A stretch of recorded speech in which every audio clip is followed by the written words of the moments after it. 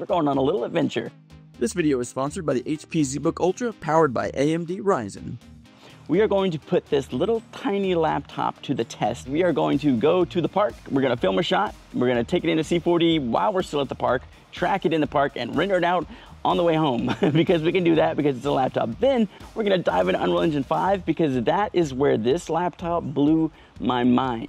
This thing needs to be on your radar. This is the HP ZBook Ultra, which also has 128 gigs of RAM. In this tiny little machine, you can actually allocate it all the way up to 96 gigs, 96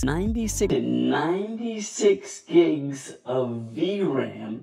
This is the AMD Ryzen AI Max Plus Pro 395 with Radeon 8060S. And basically what that means is it's a neural chip. And what that is that is a CPU and a GPU on the same chip.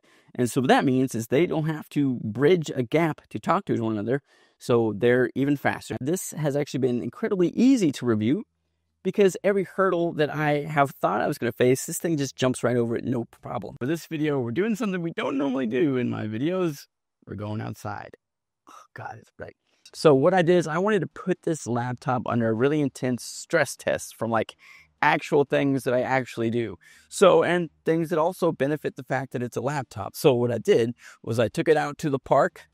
Let's take our laptop with us. There we go. There we go. We'll keep you nice and safe. I just think this little part of my drive is so pretty.